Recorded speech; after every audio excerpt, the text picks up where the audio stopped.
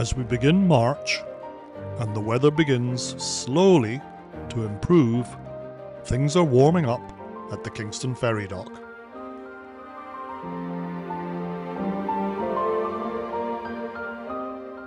Like every major construction site, particularly in a confined space, movement of the cranes is an important part of the work.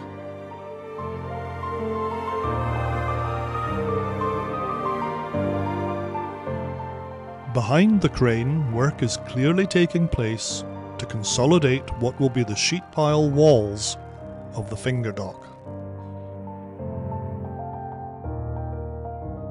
As the crane begins to move, we can look down on what will be the well of the ramp for the new ferry.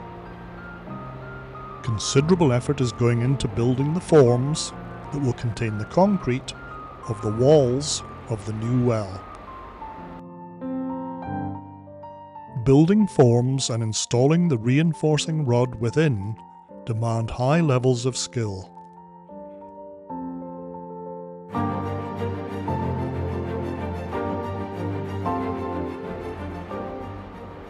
Meanwhile, the crane is on the move, eventually booming down to await further tasks.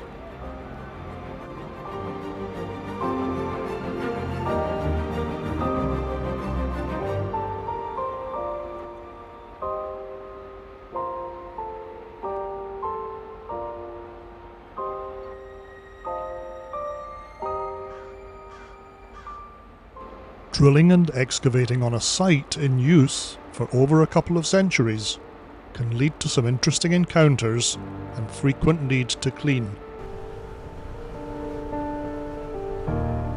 And while all the work continues, the Wolf Islander 3 maintains her steady service to the island.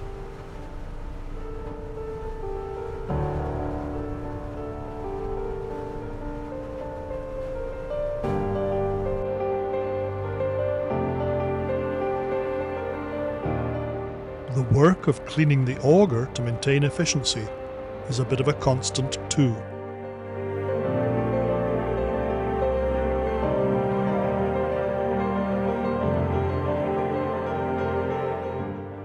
In the coming months, we can only expect the pace of work to grow quicker.